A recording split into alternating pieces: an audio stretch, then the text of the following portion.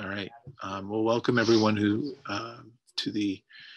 this is a hearing for the General Housing and Military Affairs Committee. We are hearing an amendment this afternoon from Representative Rob LeClaire from Barrytown on S.333, which was our bill for ejectment moratoria that we did on the floor and passed through second reading. Representative LeClaire had an amendment and has come to share it with us. So I am going to pass the microphone right over to you, Representative LeClaire. And then when you're done, we may have some questions, but then we'll have our legislative counsel, who also wrote this amendment, David Hall, join in with his explanation. So welcome, join us. Very good. Thank you, Mr. Chair. I appreciate that. And thank you, committee members. I'm sorry that it's a special meeting, but I promise that I can get this done in less than 2 hours, I'm sure. My amendment is fairly straightforward. It does nothing to affect this legislation during the emergency period. So everything that was in the legislation pertaining to the emergency period stays. My concern is the first instance of amendment would be pertaining to, well, it's on the first page. I guess it's under section 1, part 1 here, basically saying that no action can happen after the emergency period is lifted for 30 days. That to me, as you heard yesterday testimony, that we're concerned from two perspectives. One is the landlord. A lot of the landlords in Vermont, in fact, most of the landlords that I know are average Vermonters just like myself. And we're all being affected by this. And because the housing stock in Vermont is very old, a lot of the rental properties are older buildings that have been, that at one time were single family homes that have been converted into multifamilies. But quite often, in order for that to happen, the landlords, and like all the units that I have, I pay all the utilities. I pay the power, I pay the heat, I pay the sewer and water. I pay everything. So my concern about this is that with this process going on as long as it has, and if you've already got a tenant that's behind on the rent, now we're going to push it out an additional 30 days before I, as a landlord, could even start the process of eviction, which means that I've got a lot more financial investment going on there, and so does the tenant, quite honestly. And as you can imagine, we're always going to be having the dialogue. So my amendment basically just says that you do not have that 30-day window period. As soon as the emergency order is lifted, then the landlord can take the appropriate action that they need to. And as you can imagine, anybody that's ever been through this process, which I have a time or two, thankfully not that often, there is nothing quick about it. It's very expensive, especially on the landlord's part.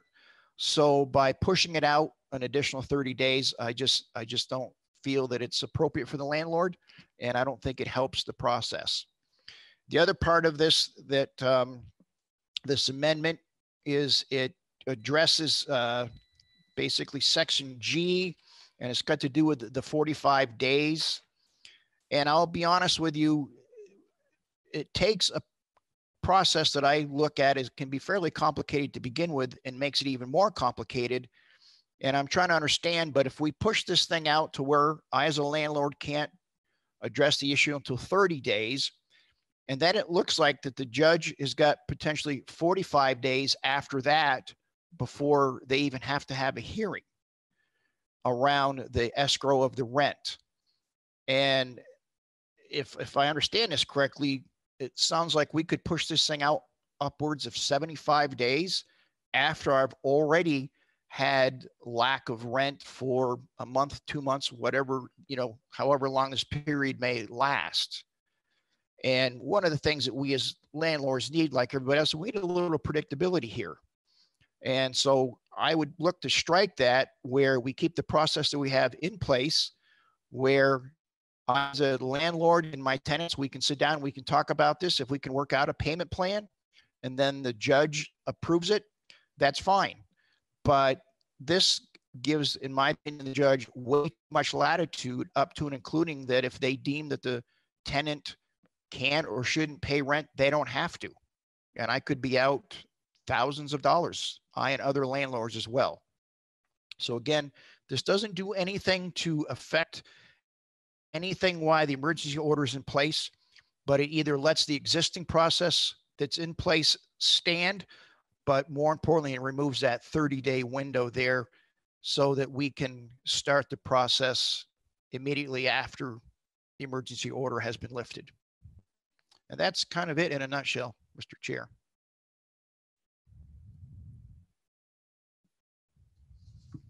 Okay, thank you so much for sharing that. Representative Troiano. Thank you, Mr. Chair. Thanks for bringing this in, Representative LeClaire. I appreciate it. The first question I had when I read this, Rob, was my thoughts around the 30-day waiting period were that if businesses reopen and people become employed, that 30-day window is more likely to provide some income for any consideration as to payment of the rent after that 30 days. So my question is, what do you think we would gain by eliminating that 30-day process and have people who are just going back to work or just coming off a layoff being able to pay rent or make an agreement to pay rent than they would after 30 days? What do we gain by that, Rob? Sure. What does the tenant gain by that, I should say? That's a very fair question. One obviously is the amount of debt that we're talking about, whether it be from the tenant's perspective or the landlord's. It's always accruing. And of course, you know, every scenario is different here, but the way that we have it set up now, that if you're laid off, in some cases, people are bringing home more money than if they were working. But the point here is that the landlord, I'm having to incur all this added expense. I'm continuing to pay all the utilities and everything while we're going on. Most landlords are happy to work with their tenants. I mean, it's in a landlord's best interest to attract and keep good tenants.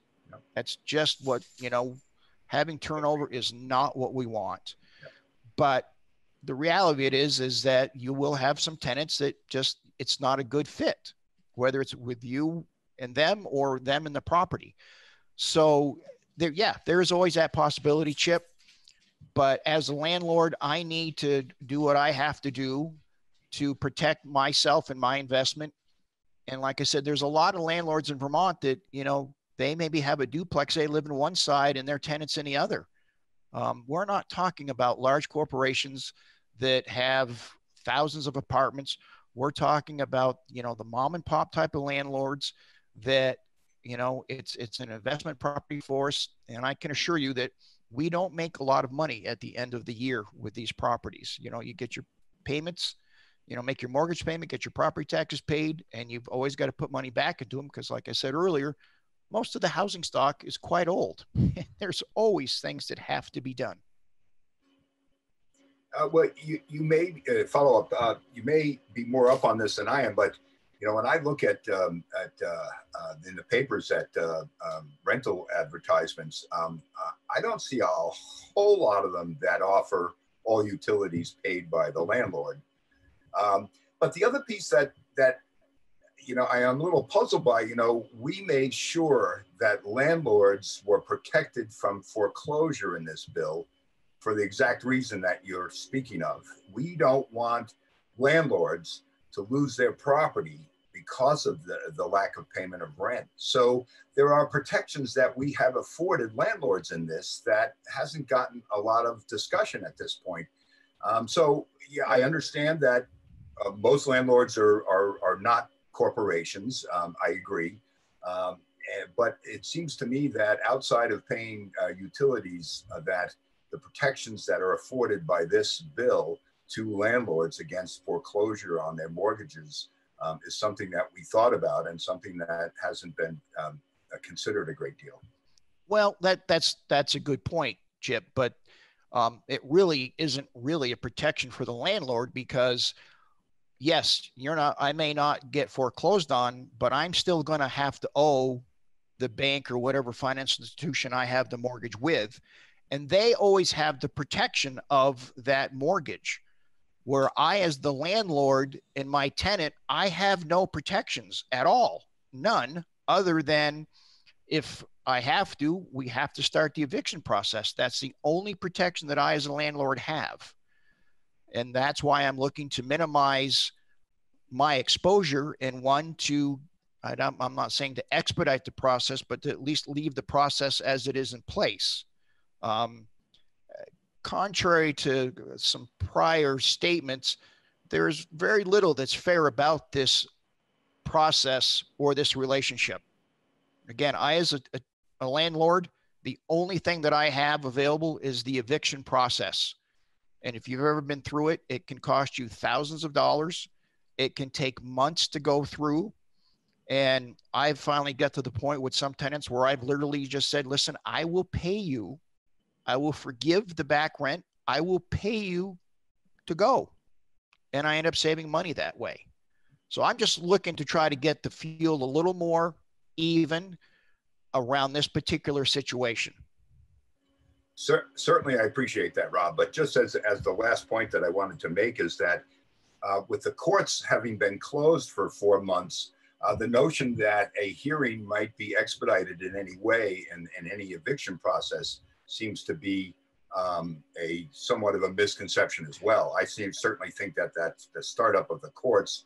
We're going to start in criminal court and family court, and that tenant landlord disputes may be put on back burner in many of these courts. So I'm not sure you're that would happen.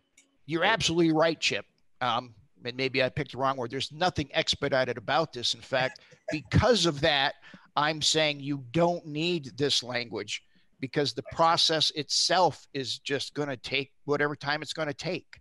But if some fluke that you could get something on track that's a more reasonable process timeline, that would be more appropriate, I believe. Okay. Thanks, Rob. Thank you, Chip. Representative Byron. Thank you. Apologize for my tardiness. I got hung up on a call. It's like a beach. Yeah, no, it's kind of my home away from home. It's another long story. So anyway, so for clarity, so essentially you're asking to lift the 30 window moving forward, or the 30 over after the. I'm sorry, there's somebody talking in the background and I can't hear you at all. Cool. So you're asking to lift the 30-day continuation of the moratorium after the emergency order is lifted?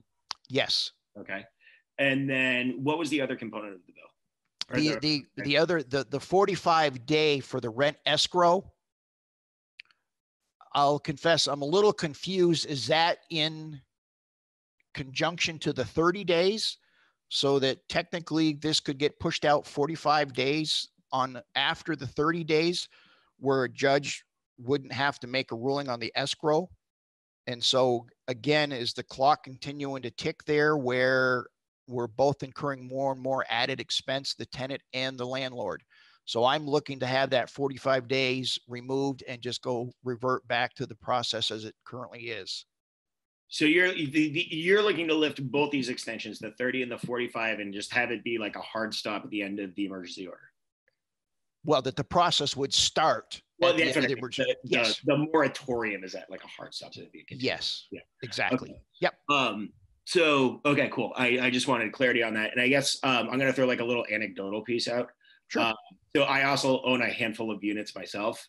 And with layoffs and everything of that nature, I was working with a good tenant of mine who also does have health issues. So his capacity to work has been limited.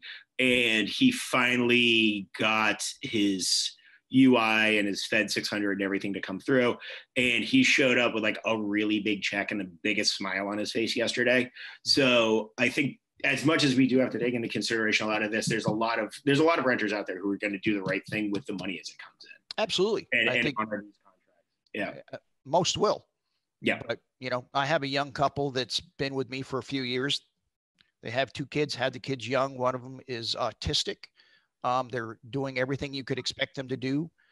They owe me thousands of dollars of back rent, but I'm okay with that because we had that conversation and they're doing what I could expect them to do.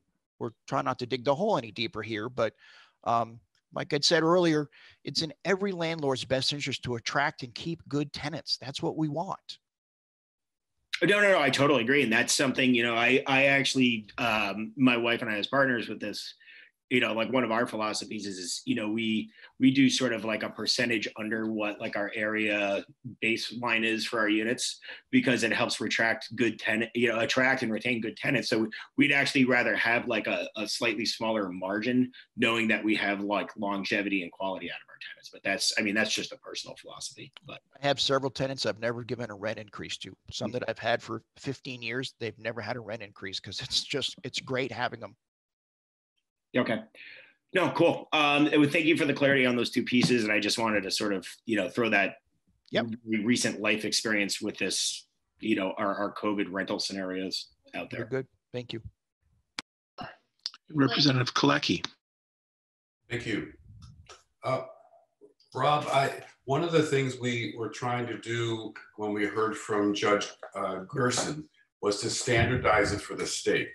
For instance, up here in Chittenden County, the judge here stayed all evictions and foreclosures on March 31st for 90 days. And now 4 or 5 other counties have followed suit, but the rest haven't. So this will be, your proposal will be out of alignment with a kind of statewide consistency that the bill is trying to get to. And so what's happening in your county? Like, what are your courts? Sure. If they stay evictions? I have not heard that the courts have done anything. I mean, quite honestly, they're not operating. So just by default, they have stayed everything. You know, I would say that if you had the language reflect that when the emergency order got lifted, then statewide, everything else happens as it always has, recognizing that the process just by its nature is very slow. It's not quick. And I'm sure that you're talking the 30+ days or more. Anyway. Right. Helen Tour and Chittenden did on March 30th, 90 days. So that's even longer than what this bill is proposing if the emergency declaration ends May 15th. Yeah. Thankfully, I don't have any rental properties in Chittenden County. None whatsoever. No. And Chair, I don't know the other counties, but do you know the other counties? I think you mentioned it yesterday. The other counties that have been put some form of moratorium on of their own accord were Washington County, Franklin and Grand Isle, Windsor, and Windham. All right.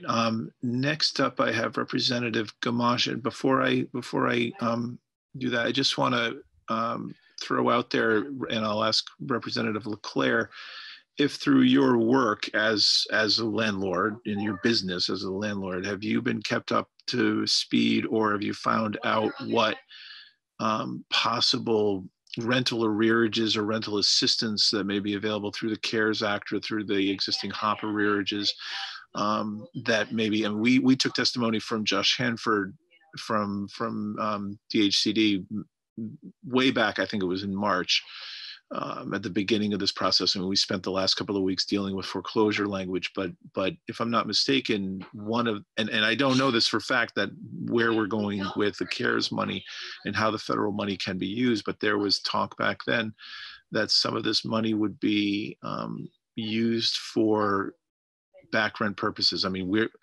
we took a lot of meaningful testimony from folks who were trying to get more money in the arrearage program, because we learned that 70% of all eviction cases have to do with back rent, and that usually if back rent were available, that a lot of these evictions would go away. But at any rate, have you heard about any of the federal money that may be available to landlords? I mean, again, this is stuff that we're not, when we try to craft landlord tenant law, we're trying to do it through our committee. We're trying to make sure there's a balance. And this was one of the balances that we worked on early on. I guess I'll take the latter part of your question first, and that no, I have not heard of anything. I mean, I know everything is kind of fluid and in flux, and people are still trying to figure out what rules came along with that. I would agree with the vast majority, you're right, of the evictions are due to back rent. And if there was some funding available for landlords that they could rely on, we would certainly be happy to work with our tenants. But that's where I guess maybe you and I will differ a little bit. And I don't think that there is balance to the process. The landlord has everything at stake.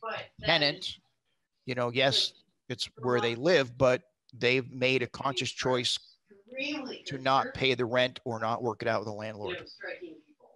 Okay, thank you. Representative Gamache. First, I'd like to say there's some woman talking in the background somewhere. I'm gonna mute. Oh, it's you. Yes, we've got 3 calls all on the first floor here. Okay. All right. I wanted to first comment on Representative Leclerc and Representative Byron's comments. I would like to add to their comments, or support, I would say, their comments regarding tenant situations. I formally, in my life, I have owned rental property. I have worked with tenants who have run into situations where there was a financial issue because of illness, because of job loss, because of many things. And my experience is that tenants who are basically good tenants, and by that I mean not only paying the rent, but respecting the property, because that is a huge issue. My experience has shown that so people who have that attitude and who will first contact the landlord in most instances, something can be worked out. I always was able, not always, most of the time, was able to work with the tenant on kind of a catch-up basis, because obviously if there's a large enough financial problem, even if their intention is to pay back rent and keep up with current rent, sometimes that financial hole that they find themselves in just realistically doesn't allow for it. I have in the past, I've come close to having to do an eviction, but I was able to fall short of that because the tenant found another living situation. It happened actually twice here in Vermont. So I haven't gone through the process, but I've known people, landlord property owners, who have. And it's a very long process. And it's a very expensive procedure. So while I understand none of us wants to throw people out on the street, the reality in an eviction process is there are typically, I've been told, 6, 8, 10 months, sometimes longer than that, until a tenant actually has to leave the premises. That's a very long amount of time. So I understand Representative Leclerc's concern about the process itself takes a long time, but then when you add to that a delay after our crisis passes, you're adding another month or more before you can even start the process of eviction. I understand, and I can agree with that from that perspective, because nobody is going to be quickly thrown out on the street. It just doesn't work that way. So, okay. I'll put my 2 cents in. Thank you. And I just would go, let's go back to the beginning of what this bill, prior to Representative LeClair's amendment, the bill is specific, doesn't change underlying statute, right? Number one, that's an important thing to remember. So as this bill is constructed, when the emergency period ends, we go back to the status quo as it is now, which is what Representative LeClair is essentially asking for as soon as the emergency period is declared over. Now, we don't know if that's going to be May 15th. We don't know if that's going to be May 31st. We don't know if that's going to be June 30. I mean, we don't know. But what we've established over hearing testimony on this bill over the last 6 or 7 weeks is that because the secession law, and it's specific to, number one, it's specific to this crisis, which we know nothing, none of us know anything about how this is going to sugar off in terms of if it sugars off before or if it ends before the July 31st deadline on the extra $600 that's coming in unemployment for the people who are unemployed, does that mean rent will more easily be paid? Yes, of course, because they will have been essentially made whole. Folks who are unemployed will be made whole. In committee, correct me if I'm remembering this incorrectly in terms of the reasoning we put the 30 and the 45 days to make. And the 45 days isn't necessarily a stretch out, if I'm not, and David Hall can probably get to this when we get to him. The escrow hearings, right? This is G&H are about escrow hearings. It's about putting the money into escrow. And what it does is to give the courts, there's the 30 days, and then if there's an escrow hearing within those 45 days after the hearing, so I'm not sure if they're concurrent, or not, we'll get a clarification on that, but that the judge can decide not that the tenant isn't supposed to pay or isn't going to pay the full back rent. It's a question of getting the back rent into escrow. And I realize that there's a point of contention here about that, but we made these assumptions based on the fact that after that, it was going to take a while for people to get their jobs back. It was going to give time for people to set up the program through the state about getting rent payback, that there was going to be a time frame after this was done where things can happen. So that's I'm just remembering this from the way we set up the ejectment process. So I'm going to go to Representative Triano, and so this idea, just to finish, the idea that this is discusses the larger landlord-tenant issues that we consistently discuss in our committee, and we address them one by one over time. This is specifically, about this period of time, starting on March 13th, court processes that were in place at the time, and then court processes that may have started since that time. So I just want to remind us that this is the time frame we're looking at, not the larger picture of landlord-tenant experience, which I totally appreciate. Representative Triano. 1 minute. Are you muted? Well, you are muted. Yeah. So I guess I wanted to say to you, Rob, this is the reason I'm not a landlord. And I never even thought about being one. But I guess, one of the, just to finish this off a little bit is, one of the considerations for me is that bad credit, in other words, lack of rent payment, is the largest or the biggest reason for people to be unable to obtain new rentals.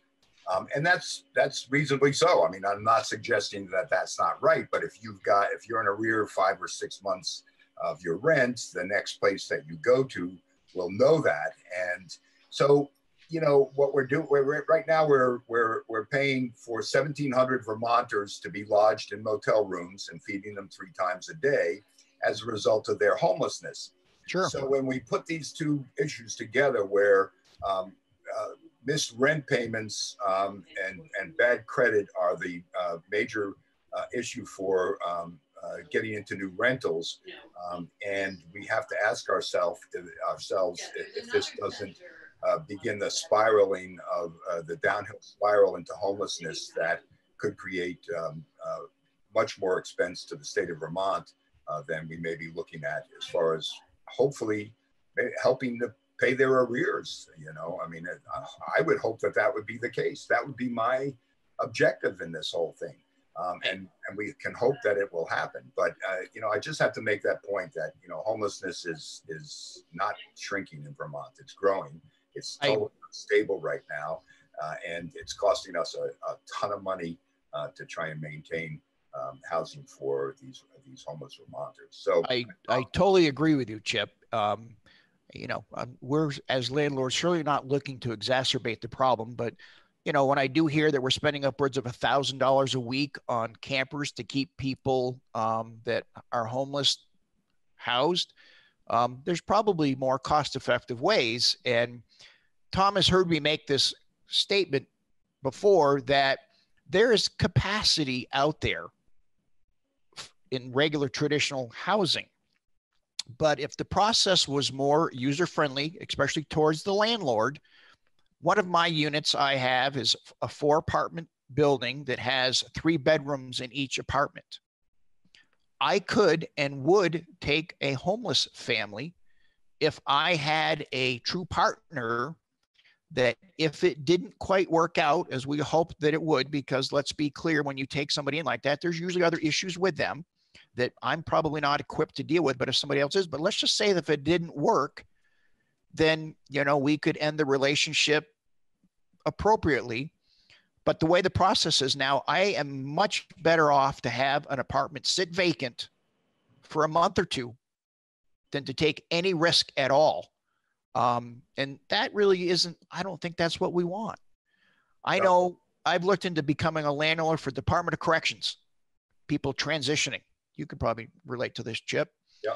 And what I had found out was that if I was a transition housing for them, that if they had somebody come in and they were transitioning through, but it wasn't a good fit, I could make a call. And if what they found was, if what I said was accurate, they're not there in 24 hours. Now, I'm not advocating for a system like that here, but there's things that we need to do to make what we have in place work better for everyone, that's more cost effective, and that we get people housed.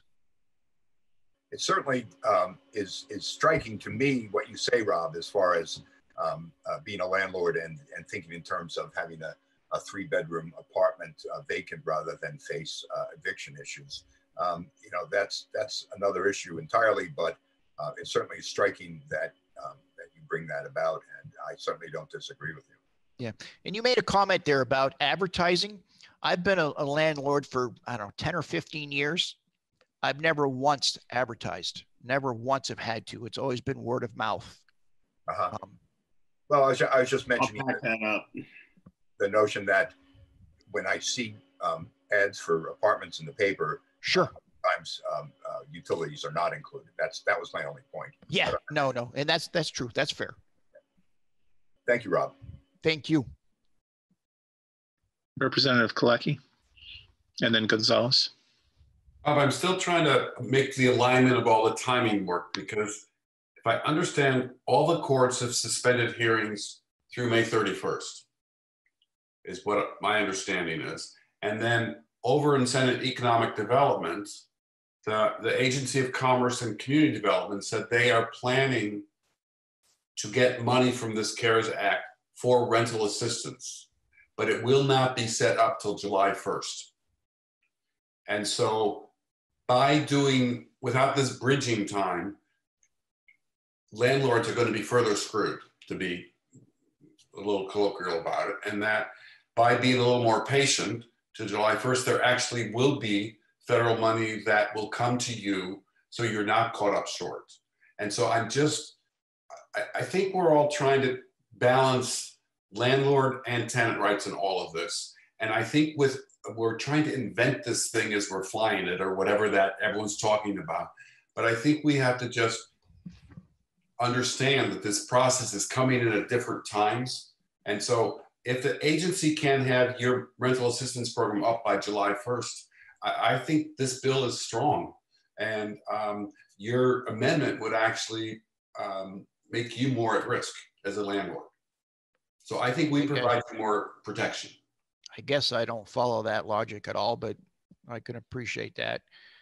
The longer that I have to wait to start the process and the longer it takes me to get through the process, the more expense that I'm going to incur, the more financial risk I have and other landlords, and the more financial risk the tenant has as well. Now, I hope what you're saying comes to fruition. That would be fantastic. And I know tons of other landlords, if we had some assurance that that was going to happen, we'd be glad to work with people. But we're incurring expenses while this is going on. We're paying our mortgage payments. We're paying our property taxes. We're paying our utility bills. So we're continuing to make enormous investments into this process, you know, and you're saying that the state doesn't have the money. They don't. Well, what makes folks think that landlords do as well? But you will have the money, according to John Hanford, available July 1st. So if you evict someone on May 20th, you will not have the money. That's the only point I'm trying to make. Sure. I think you're more protective with this July 1st kind of, this is not my program to set up. This is my understanding from John Hanford. Sure. Okay, thank you. Representative Gonzalez. Thank you, Chair. I am wondering if we could move towards hearing from David Hall, and Representative LeClaire has shared a lot and testified about the amendment, and I'm wondering if we can end that testimony and move towards hearing from our lawyer about what this amendment is. Sure. Representative Hango had just put her hand up. I'll just check in. Representative Hango, are you good with that, or do you want to ask a question right now? I just have a clarification to what Representative Kalaki was just saying. We have not heard that July 1st is a definite date, nor have we heard how much money is coming to us. So I just want to be clear about that we really don't know anything about this federal money that could supposedly go to landlords and whether it's really going to be July 1st or not. And that is also reiterated in the letter we got from Chief Murray today. So I just want to be clear that we really don't know. Yep. All right. Let's pass the microphone over to David Hall. David, welcome. Mike Bloomberg and Jeff Bezos. Hello. Hello. You are unmuted. And so you've heard conversation. Basically, I think if you want to clarify what the proposed amendment itself does, and then if you can, I suppose, compare and contrast between what's being proposed in this amendment versus what we have in S.333, that would be great. Sure, my pleasure. David Hall, Legislative Council's S.333. What I'm showing you on my screen, I just think the easiest way for you to see what's going on in the proposed amendment is to see how it changes these two specific subsections in your bill, and then you can compare them. So let me start with the bill as it currently stands out of your committee and what it does, and then I can tell you how it changes. So remember that you have defined the emergency period to be from March 13th until the date the governor declares the emergency ended. And again, the governor has to issue some sort of declaration to say this is over. And I anticipate that the governor will specifically address these moratoria, assuming this passes, and say the time for that is over as well from the state's perspective. Please understand that it doesn't end there as emergency period is defined. The declaration happens and the emergency period as you defined it is an additional 30 days, right? So in the broadest sense, your bill creates moratoria on both foreclosure actions and ejectment actions during the emergency period, which includes the state of emergency plus the 30 days. So I want to highlight that subsection G and the 45 days there it's not an additional 45 days for the emergency period, okay? That 45-day clock starts to run at the end of the emergency period, okay? Fine. What does the clock run? What does it do? Why do we have 45 days? So this is what's really critical to understand. For hearings that occur within those first 45 days, there is a different set of rules governing rent escrow hearings than what is the current law and underlying statute in Title 12. Okay, so right now in Title 12, if you had a situation where there was non-payment of rent, then a landlord could go in the course of this ejectment action and say, this is ejectment for non-payment of rent. I would like to move the court to order my tenant to pay back rent into the court in escrow. So during the period that this action for ejectment is pending, as that rent continues to accrue, the tenant would have to pay into the court instead of to the landlord first. Second, the tenant would also have to pay back rent due to the landlord since the ejectment action began. All right, so if the landlord comes to court and says, I want an order to pay rent into court, if the court finds that the tenant owes rent and has not paid it, statute says the court shall require the tenant to pay rent into court as it accrues and whatever is behind since the action was filed, okay? So in the world of COVID-19, what that could mean potentially is that let's say the period runs from March until October. October comes and whenever the hearing for this order comes to the court and the court's operating again and blah, blah, blah, and a landlord files this motion, if the tenant is behind on rent, the court under the current law does not have discretion to change the amount of rent that that tenant has to pay into court. The court would have to require that tenant to pay not only the rent as it's going to continue to accrue as long as the action is going on, but also unpaid rent since March. So the problem that G is trying to solve is to avoid that situation where a tenant who is behind on rent shows up to court and has to immediately fork over, 6 months of rent or lose possession of housing effective immediately. Because the last part of that section of law in Title 12 currently says, if the tenant fails to pay the back rent into court as required by the order, then the court shall immediately issue a writ of possession forthwith. And the tenant will be displaced not earlier than 5 days after the writ. If it's a mobile home park, it's actually 30 days, but for everybody else, it's 5 days.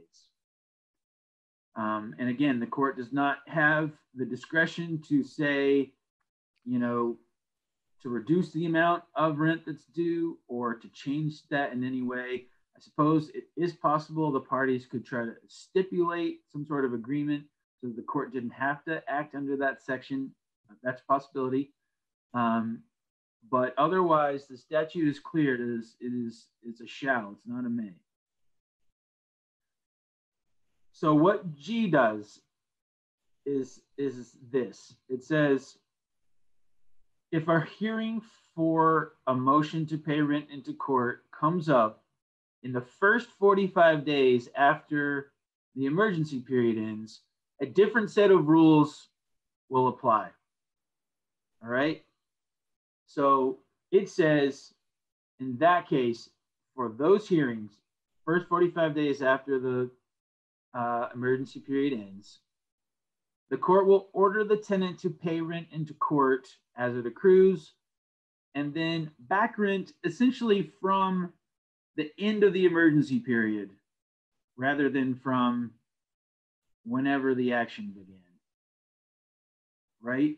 And then the second piece, and that's in G2 here, is discretion in the court to reduce the amount of rent that the defendant would have to pay in the court after considering A, the tenant's inability to pay due to circumstances arising in the emergency period, and B, whether the tenant made good faith attempts to secure available emergency rental payment funds.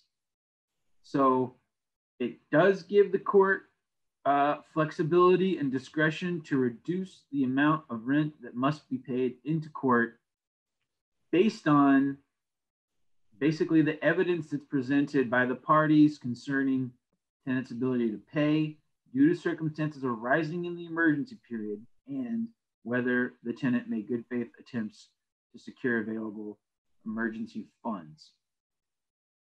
That is a different legal process and standard that supplants the existing law for the first 45 days after the emergency period ends. So it does not, this subsection alone does not delay when the landlord could bring this type of motion.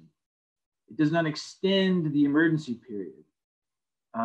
It is a different and temporary set of rules governing this process for the first 45 days after the emergency period ends. So that's what G does. Now H, resumption of actions, makes an exception to the general rule about moratoria, the moratorium on ejectment actions.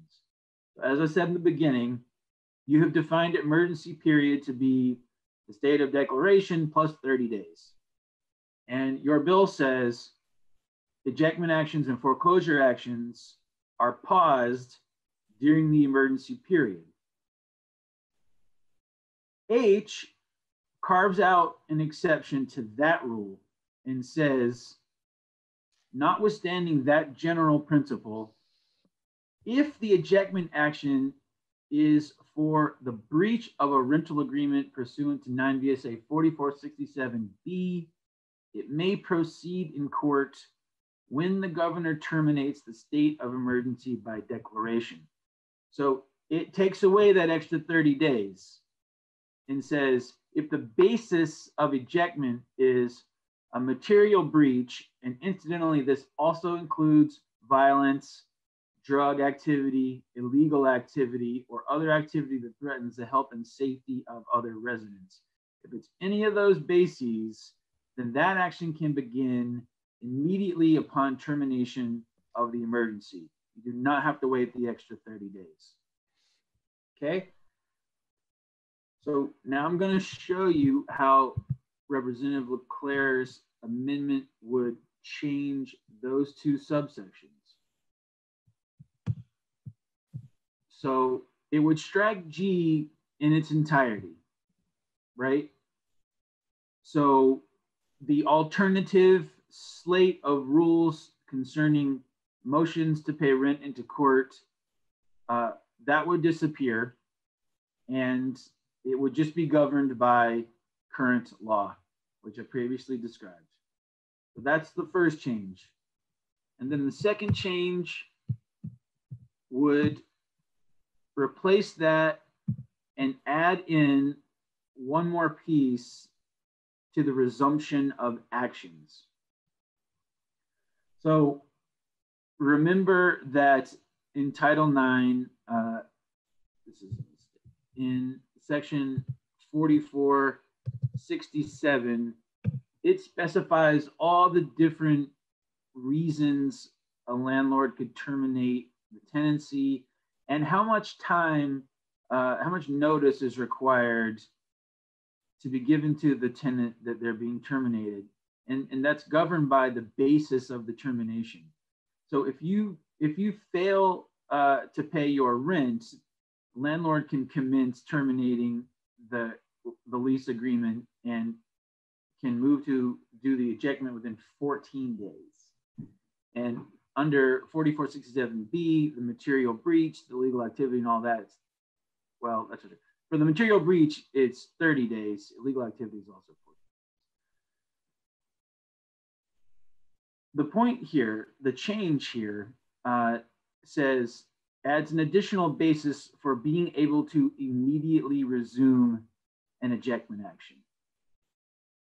And so whereas your bill underlying only has ejectment actions for breach of a rental agreement under 4467B, Representative Leclerc's amendment would add to that ejectment actions for non-payment of rent under 4467A, so that the consequence being a landlord could resume an action for ejectment as of the date the governor declares the emergency ended, rather than having to wait the extra 30 days as emergency period is defined.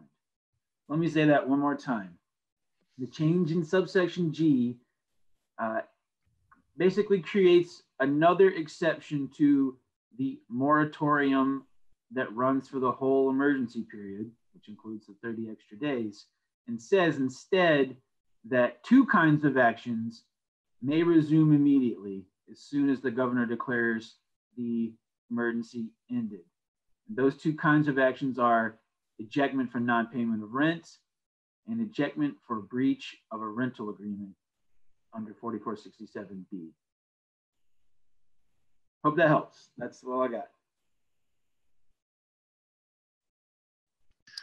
Okay. Mr. Chair, I have a question for the attorney. Would it be appropriate? You are the first hand up on my participant list. So yes, please feel free. Thank you. David, so if the way that this legislation reads currently, if I can't start the ejectment action until 30 days after the emergency order is lifted, then wouldn't it be the 45 days for the escrow hearing isn't going to happen within that 30 days? It would happen after that, wouldn't it?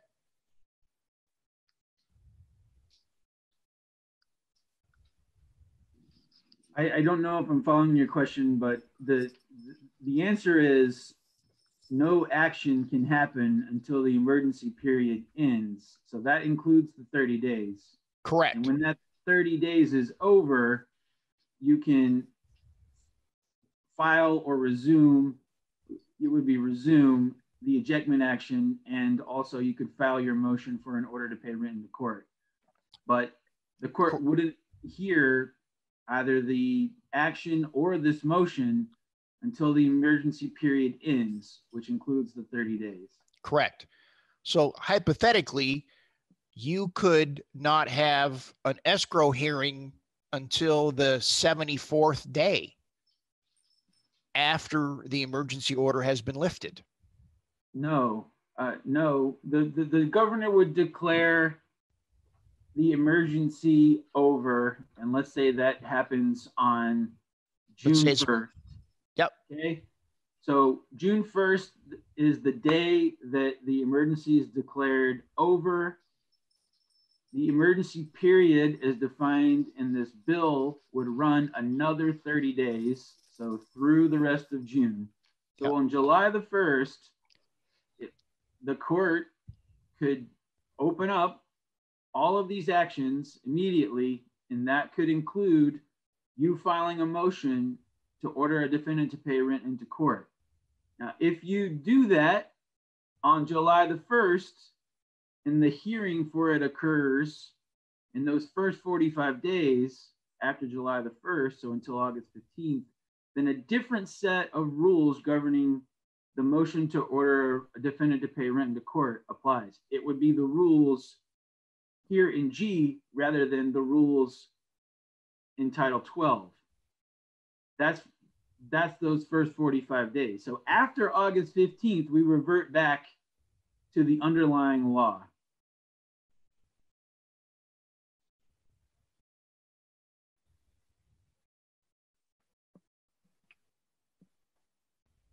Correct.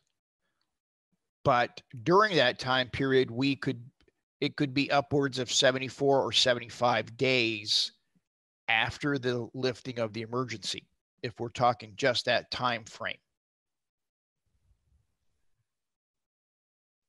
I don't know. I'm not following where the 75 number comes from.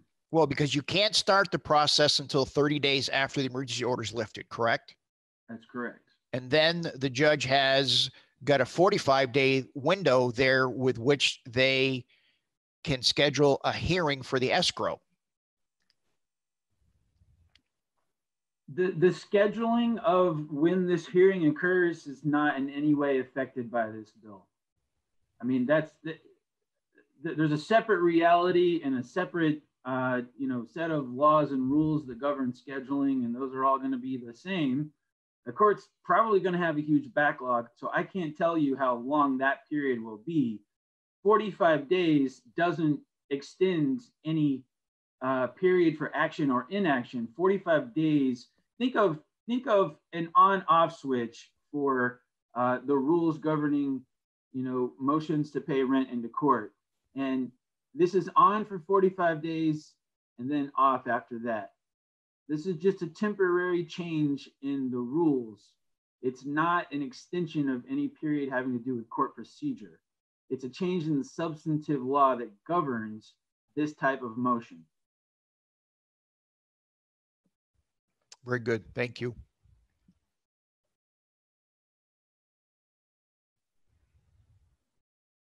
Before Representative LeClaire asked his question, there were two other hands up and I see them down now. So Representative Hango, are you okay?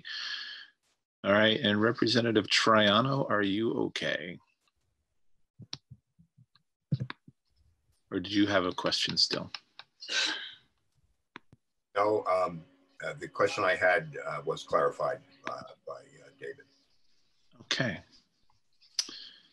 All right, so any further questions on this amendment? All right. Representative Bayrong. I mean, this is, I don't know if this is an answer, a question that necessarily has an answer. Is there any idea of what the backlog on the court systems are going to look like? I mean, we don't know when the emergency orders are going to be lifted, obviously, but what kind of wait periods? I think the testimony that we received from Judge Grierson was pretty sobering when it comes to their capacities anyway, never mind the emergency. And so I'm flashing back to that and what his genuine sort of fear and concerns were with how the backlog was going to be pretty substantial once they got back up and running. Right, it was, but he also testified that this, by having a structure like this in place, would help. No, and I see what you're saying, but it's like, in my mind, I'm thinking through it that like these windows will probably be exceeded by the backlog will exceed the windows almost. Correct. That's entirely possible. I mean, again, we hear again and again, not just in respect to COVID-19 crisis, but that while our statute lays out a fairly expedient process in terms of, well, if someone doesn't pay rent, then you can file ejectment processes and go through, on paper, it may not take all that long, but I think that the reality for landlords and tenants is that an ejectment process can go on in the normal course of business for a long time, and whether so just because of the court process, but the process can be meandering at best. There's everybody has a due process, some sort or another of delays that can happen, but nevertheless, in statute, the process itself is laid out. Again, the judge, I'm just basing what I remember from Judge Gerson, and I think he said very early on that all of this is an issue with the court system because of the expected amount of backup that's happening right now. Correct. Yeah. And that was one of the, and they were looking for a way to sort of buffer the backlog, right? No, I won't use those words for the judge, but I think they were looking, number one, to have a standard set across the state was their first impression.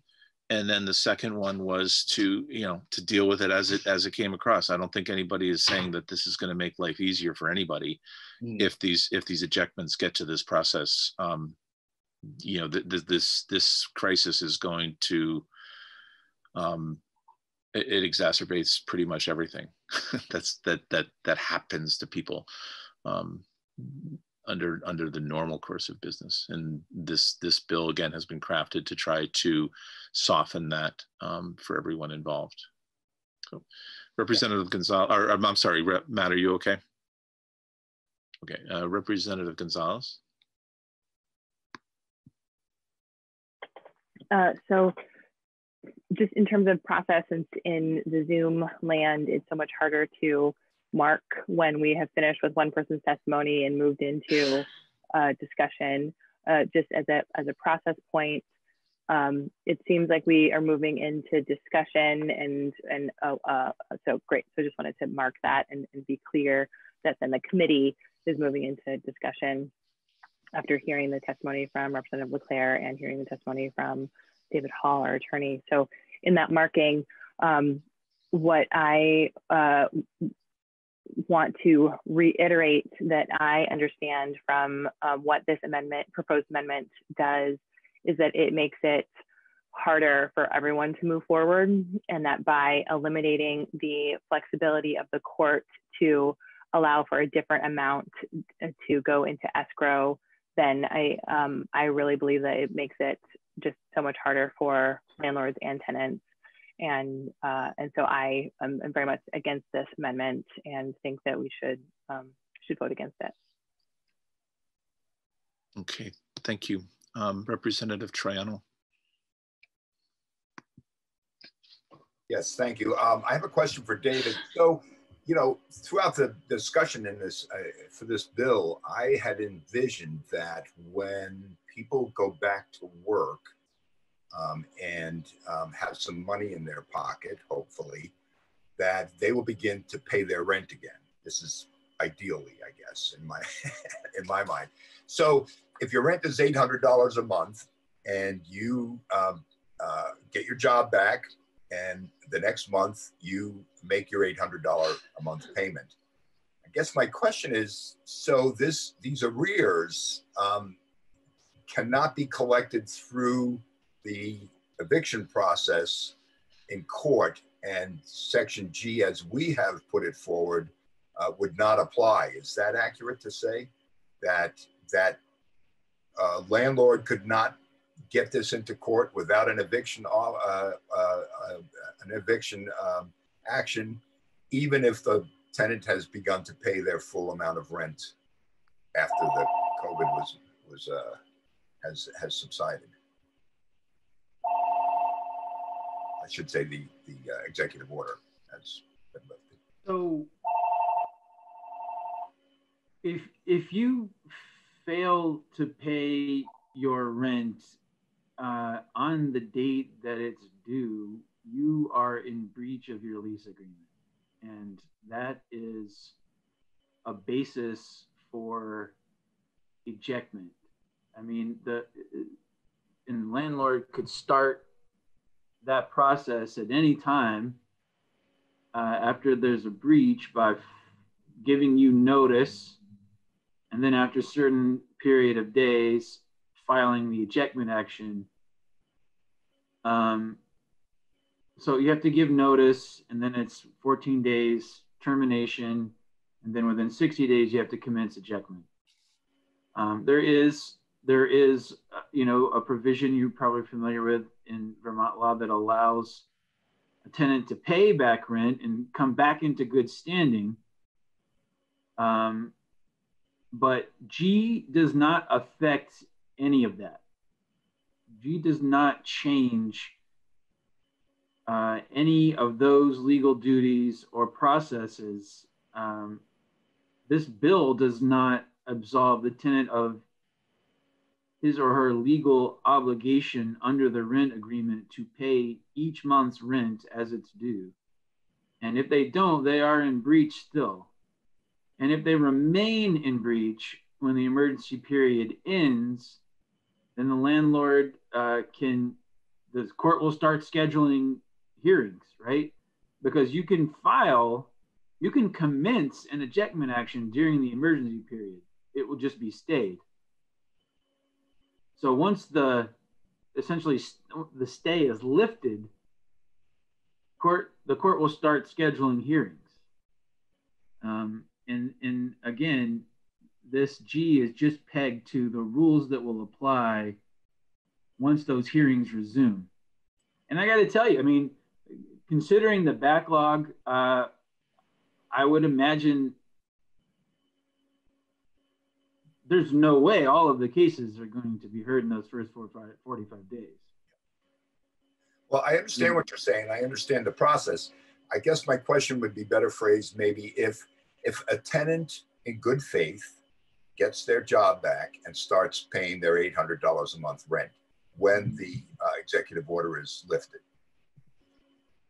And so is there another way, is there a way other than the court process to collect that back rent for the landlords? That's kind of where I'm getting at. So we've got a tenant who's in good faith now paying their rent in full, but they owe $3,000 in back rent. So should we be entertaining language that would suggest that if landlords and tenants can arrange for payment of back rent, that would avoid this court proceeding? Or the question more or less is that if a landlord still feels they need to collect this back rent through the court, is that process eliminated by the tenant paying their rent in full at this point? I'm still not sure I'm making it clear. So let me just say, as a general premise, two people can agree to whatever they want. Right. So if you're the landlord, no, you don't have to go to court to try to get this money back. If your tenant wants to work it out with you, if you agree to that they'll pay 20% of the back rent over time until it's caught up, I mean, you could of course agree to that. If they aren't going to work with you and you're the landlord, then yes, you have to go to court. That's your recourse. Okay, that clarifies it some. Yes, thank you, David. Representative Hengo. So thank you. Representative Troiano started to verbalize something that I've been thinking about since yesterday or the day before.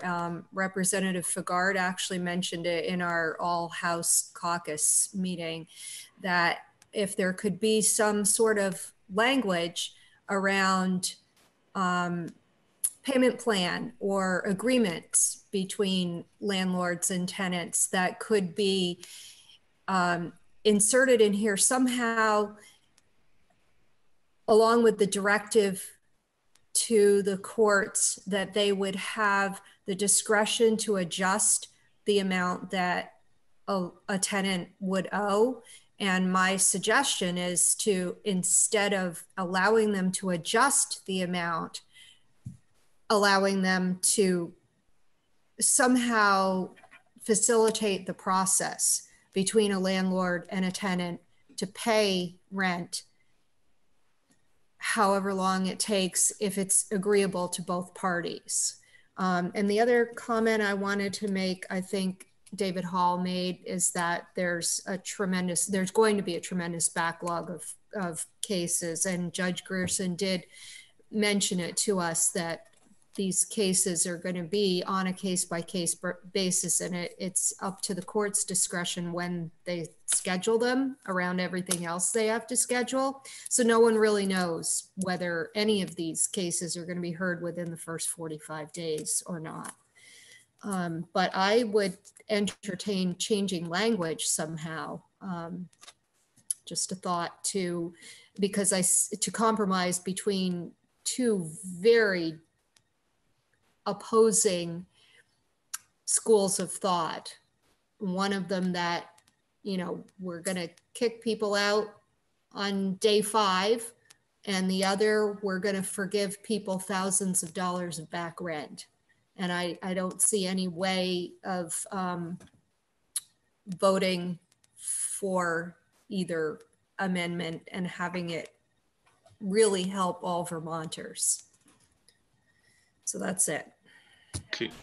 In case I have confused anybody or anything, I want to make crystal clear that this process for requiring a tenant to pay rent into court does not relieve the tenant of the obligation to pay the back rent in any way. Nothing in this bill absolves the tenant of the duty of paying everything that is owed under the lease agreement. The reason that you created the process of paying rent into court in escrow was to expedite ejectments for non-payment of rent. Because if the tenant fails to pay the court pursuant to its order, then the court will grant immediate possession. And again, that is only available in the context of non-payment of rent. And I mean, in a different time, there was testimony about how effective this process has been in expediting those ejectments. So I don't want anybody to be misled about anything that I've said or written. This bill, no part of it absolves the legal obligation to pay your rent. You might not be able to pay it. Obviously, that's a possibility, but you still have the duty to do so. Hello. And I think to the point about essentially what I heard from Representative Hengo was a form of mediation between the landlord and the tenant to try to get to a different point in the process. But it is that's a different situation. I think it actually speaks to what Representative Leclerc was saying, is that when there's a relationship between the landlord and the tenant, that these things can be worked out, that the court process is really the last place where anybody wants to go, just in real life. Mr. Chair, I have a question for Mr. Hall, if I might. Actually, I have two other hands up. Or did you have a question specifically to what he just was talking about? I did. All right, go ahead, Representative Leclerc. Well, I'm looking on page 5 of the bill here, and where it talks about the rent accrue from, and when it, let's see here if I can find, if I go to part, A2, it says the court may reduce the amount of rent the defendant must pay into the court under the subsection after considering, and then you got all these criteria. So that tells me that the court has got the discretion that the tenant could have to pay all the rent, part of the rent, or potentially none of the rent. Yes, in the context of that particular motion and order. So yes, the court could receive your motion for an order to tell the defendant to pay rent into court in escrow. And as I said before, in the underlying law, the statute first mandates that the court order the tenant to pay rent into court. And second, specifies exactly how much that is going to be, namely rent as it accrues and rent since the time the action commenced. And there's no discretion there.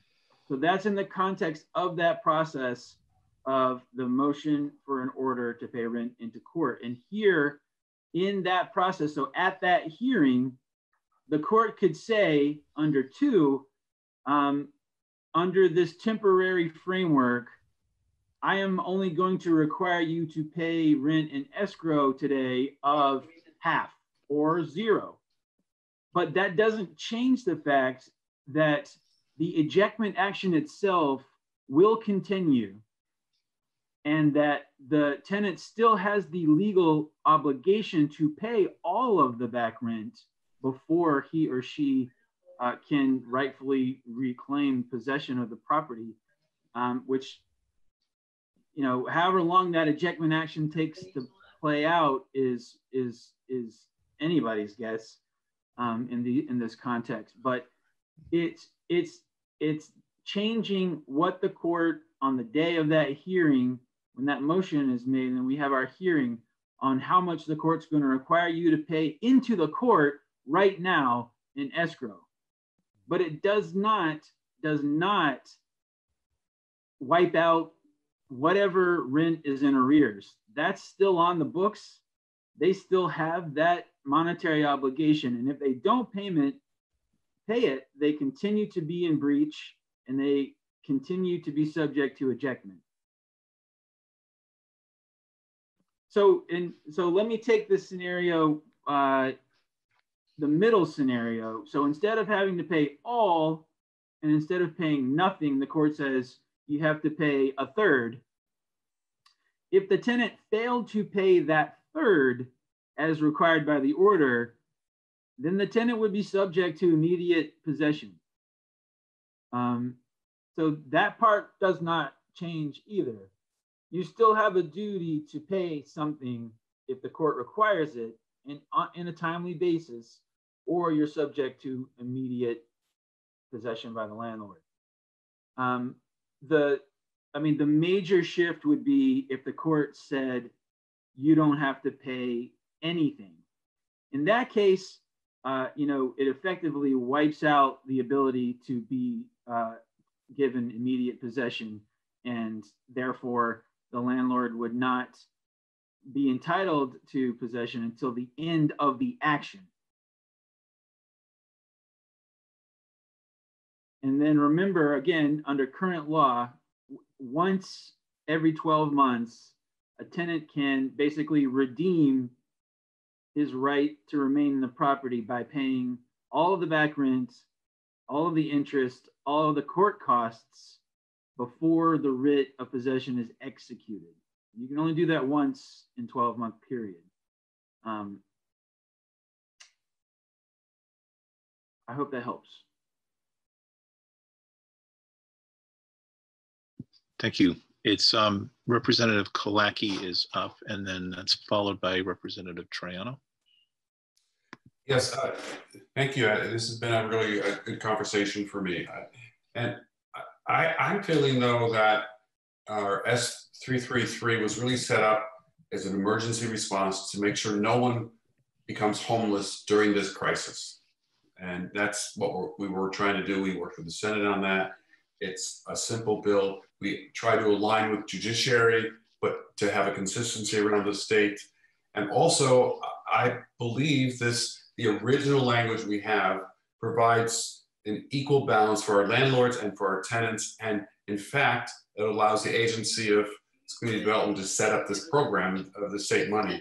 So I feel strongly that as our bill is good, and I would actually move to find this amendment, while I'm great about the conversation, I would find it unfavorable. So I would move to find it unfavorable.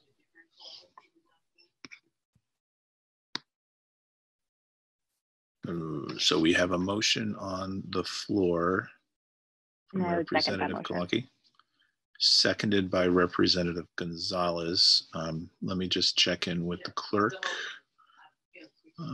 Representative Howard, Okay. are you prepared to, I mean, conversation is still ongoing here. Okay.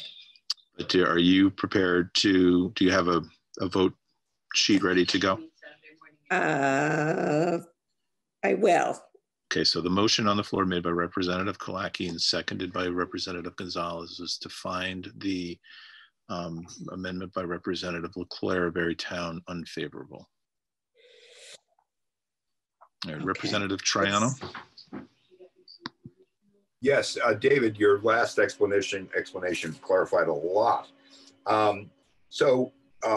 Given that, under our bill, Section H, the redemption action, would stand, and that would allow the landlord to continue or to continue to pursue the action against the tenant in spite of payment of current rent, but to collect arrears in rent. So our Section H would act to allow that to happen as well. Correct? They could continue to seek payment, absolutely. Yes, okay. Thank you. As far as what I understand from Section 8, it's simply, Section H is that it is about safety or violence or illegal activities. That's what Section H speaks to in S.333.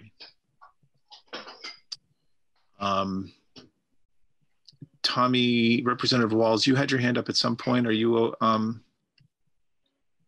you can unmute yourself. Can you, Tommy, I can't hear you. Sorry, forgot to unmute myself. Yep. Yeah, I've raised my hand a number of times, but I kept hearing answers to my questions, so I kept lowering it. But I hope I'm absolutely clear now, because I think David Hall has really explained it. My biggest question, and I think this got answered, is after the emergency has been declared to no longer be in effect, and the tenant resumes paying normal rent, the landlord can still have access to the courts for the arrearages. I want to make sure I understood the answer was yes on that. So the landlord still has recourse. It could be through an ejectment action to collect that back rent. Absolutely. Okay, I wanted to make sure I understood that. Thank you. So to be clear, if possible, on this bill, again, on the amendment, what Representative Leclerc's amendment is proposing is to remove our Section G and to allow an ejectment action, which may have been pending, to proceed based on the non-payment of rent immediately after the end of the declaration, at the end of the when the governor ends the emergency period. So it basically it takes away what we created, which was, in this case of non-payment of rent, it takes away the 30-day emergency period, which is as it is defined in S.333 for non-payment of rent, and it allows that process to start immediately the day after, to pick up after the end of by the declaration of the end of the emergency period. And it takes away the flexibility of the courts for the first for any motions in the first 45 days to allow less money, less than 100% of the rent due, to go into escrow based on a couple of different, mostly financial purposes, if the person does not have money. That's it. David, did I summarize that correctly? Yes. Okay.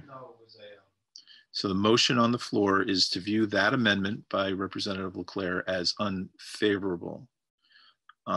if there's no further conversation, in a case of where we're voting on an unfavorable amendment, the question is, do you find this amendment unfavorable? So a yes vote is to say that this amendment is unfavorable, and a no vote is to say that you find it favorable, that you agree with the amendment. Representative Hengo. I just want to be clear that there is no opportunity at this point to come to some middle ground between the two. Is that correct? I think we're voting on this amendment as it was prepared. If there's a different amendment that has a middle ground, I think that would be the most appropriate way to address a middle ground, at which case you would, if that was something you wanted to propose, you can meet with the attorney and we can try to work on it. It would be tomorrow.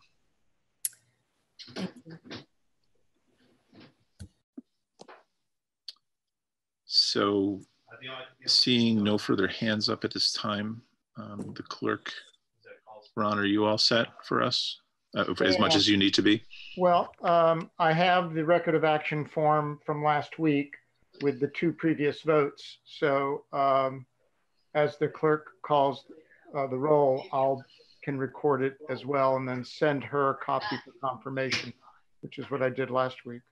Right. And so, so what happened last week is after we voted, then Representative Howard needed to send an email that she certified that the vote was correct. That's correct. To the clerk, to the clerk of the House. So I'm set up. I'm ready. Okay. Representative Howard, are you set? I'm ready. Right. Representative Walls, can you hear me? You need. Yes. Sorry. Oh, okay. I'm gonna hold on. I'm gonna unmute everybody here. So everybody's unmuted. Oh, okay. No, I don't see everybody unmuted. Everybody unmute yourself, please, before your name comes up, please. Thank you. Representative Gonzalez. Yes. I can't hear you. Yes. Okay. Representative Long. Yes. Representative Gamache. Yes. Representative Troiano. Yes. Representative Howard votes yes. Representative Kalaki. Yes. Representative Zott.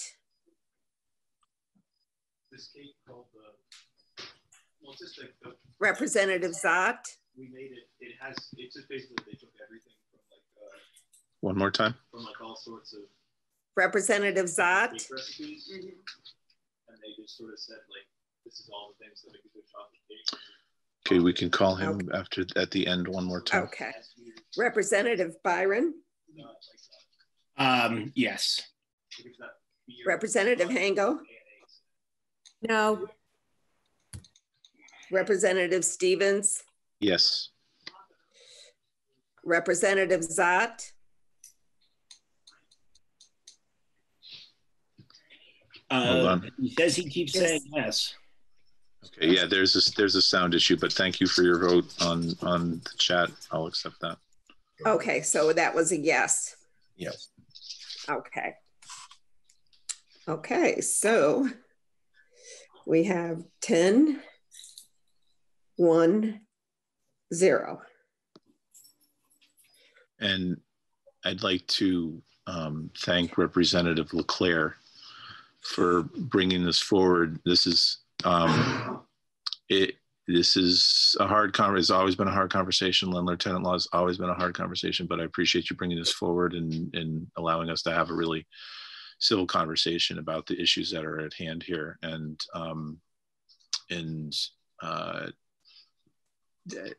it was, I appreciate the vote from the committee, but I also appreciate the time that you spent putting it together and bringing it forward. So thank you.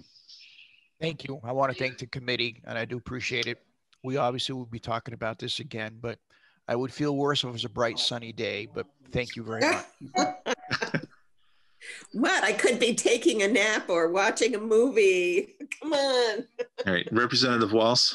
And I want to thank Representative Leclerc for bringing this, because I now understand our bill a heck of a lot better than I did before, having to talk through that whole situation. So thank you. I think it helps us understand our bill better. And I also wanted to thank David Hall too. His explanation was great. David, good job. Yes, Rob, thanks for bringing this. I agree with everyone else. It was a good discussion to have. Yeah. I appreciate your time. Thank you very much. Okay. I just want to say real quick that I had the frame of mind. I was trying to look at it from a perspective like yours, right, Representative Leclerc, as we navigated this process with the Senate and ourselves over the last, how long have we been working on this? 4 or 5 weeks now?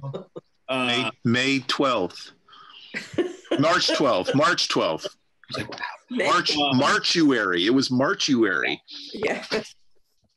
So a lot of the perspective you brought, we had discussed components of that. And I just wanted to say that I totally understand your viewpoint on it. And just thank you for your time and walking us through everything. Thank you. All right. Committee, we are done for today. Tomorrow we are on the floor tomorrow. Ron has a comment. So, members, I'm going to send you a cancellation for tomorrow morning's meeting. Please don't be confused or alarmed. And then I'll send you a link for tomorrow afternoon's meeting. Okay. And so we are on the floor, excuse me, we are on the floor at 10 a.m. tomorrow. And I believe this bill is the only business that we have, this amendment. And then, so we'll discuss this again on the floor tomorrow. But this was a hearty conversation, and appreciate everybody's time for making it happen today. So thank you for the turnout. It was great to see everybody, and we'll see you on the floor tomorrow. And then we have committee afterwards on, again, we'll be hearing from a number of witnesses on the housing situation.